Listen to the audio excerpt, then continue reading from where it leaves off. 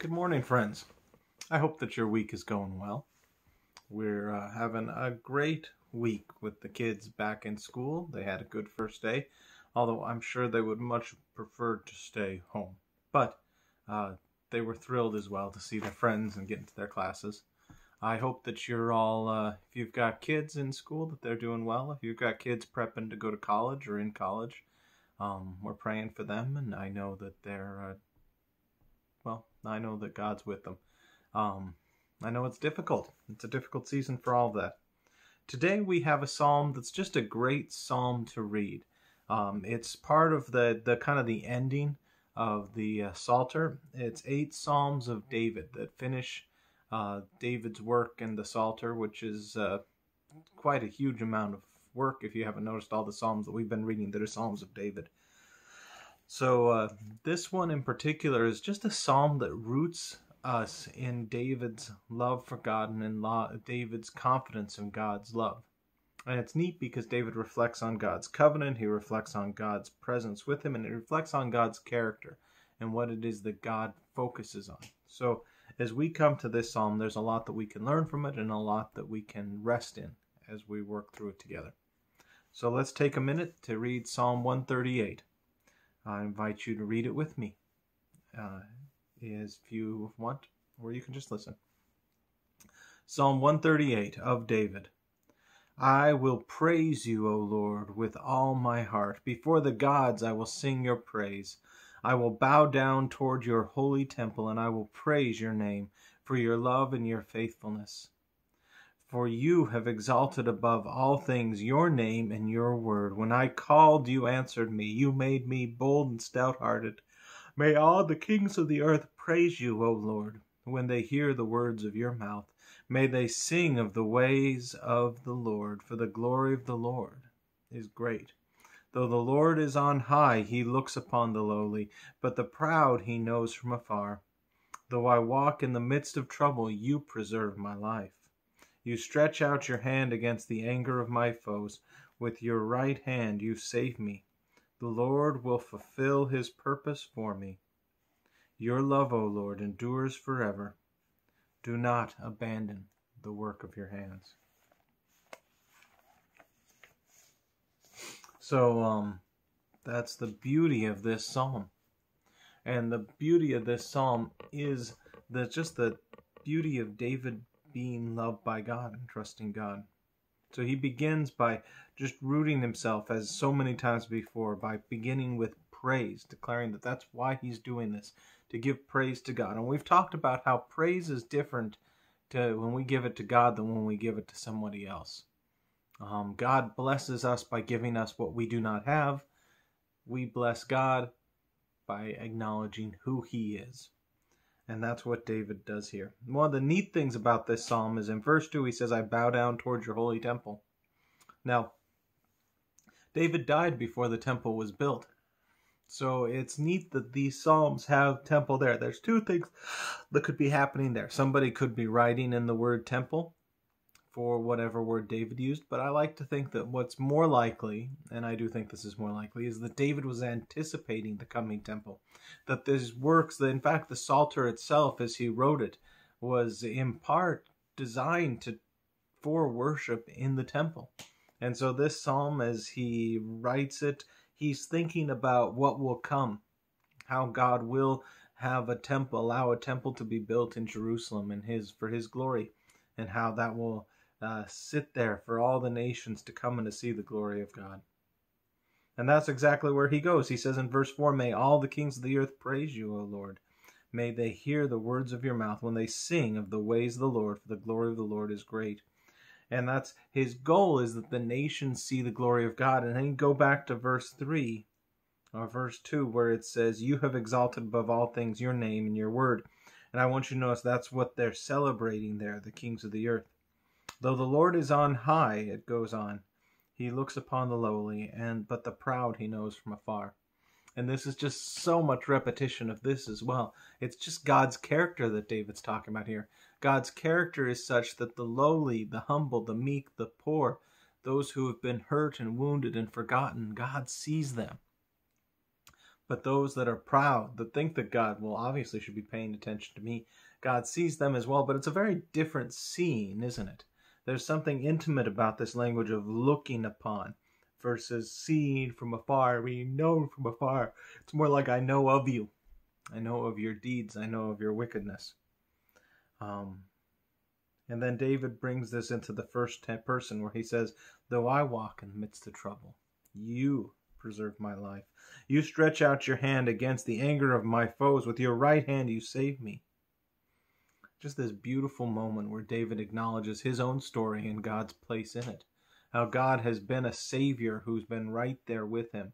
Not a God at a distance, not a shepherd on a hill, but he has been you with me. And then finally there's this declaration of hope that ends the psalm. The Lord will fulfill his purpose for me. Your love, O Lord, endures forever. Do not abandon the works of your hands. So there's this declaration of hope, but then at the end, there's also just a reminder. So you can see, I guess in my mind's eye, I see David here as an old man, maybe going through all the trouble that he had with his children and Absalom. And as he prays this prayer, he remembers God's faithfulness. He remembers God's character. And he realizes that it's only God who's going to see his dynasty continue. It's only God that's going to fulfill his covenant promise that there be a king of the Davidic line sitting on the throne forever. And so he turns and he says, don't abandon that work, Lord. Continue what I certainly can't do. And I think that's a good place for us to stop, because the psalm stops there. But also because it's just a really good reminder to us that God's character is a character that brings glory to himself, that delights in revealing to the world who he is. His glory, his word, his power, his truth. But then at the same time, our role in it is to be declarers of those same things, enjoyers of those same things, praiser of those same things. But it's not something that we do second hand. It's not something that we do at a distance. It's something that comes from us being near unto God, from being dependent on him, from walking in his presence, from resting in his arms, from seeing him rescue us time after time. This is where our testimony comes from. When we see ourselves invested, like David was, in building the kingdom of God. And in that journey with God, we begin to get an idea of God's passions and his purpose and his love that endures forever for us and for the brokenhearted, for us and for the weary in the world. And finally, we can pray with the same confidence that David did. Do not abandon the works of your hands. Because that's the thing. If we're building God's kingdom, then we know that he's involved in building it. And he's the one who has every intention of seeing it through. But if we're building our own kingdom, then that kingdom's going to fall. If we're building our own kingdom in our businesses, if we're building our own kingdoms in our families, if we're building our own kingdoms for our own glory or for our own sense of power in politics or in any context, that's not God's kingdom. And so the weight of that is sure to collapse in on itself. It's a house built on sand, so to speak. So friend, today as we close, there is a God who loves you. He loves you so much. He invites you to walk with him. He invites you to dwell with him. He calls you to bow before him and to praise him, declaring his glory and to know him, how beautiful he is. He invites you to walk with him on the journey to build his kingdom, to declare his glory, and to bless the humble and the brokenhearted. I pray that today you rest in knowing his purposes and his power for you. And of course, we see all of this fulfilled first and foremost in Christ. So, let's pray. Lord, you sent your Son who died on the cross, who went to his death to build your kingdom, to complete the work that you had begun in David. And completing that work, he rose from the dead and ascended to the throne of heaven where he reigns now over us, over the living and the dead. And we praise you, Lord, as we rest in your arms. We praise you, Lord, as we work pursuing your kingdom. We praise you, Lord, as we see you and declare, as your word says, that you are true and you are mighty and you are holy and you are just and you are righteous. We praise you, Lord, before all of the strong and all of the powerful in the earth. And we declare that there is no one like you.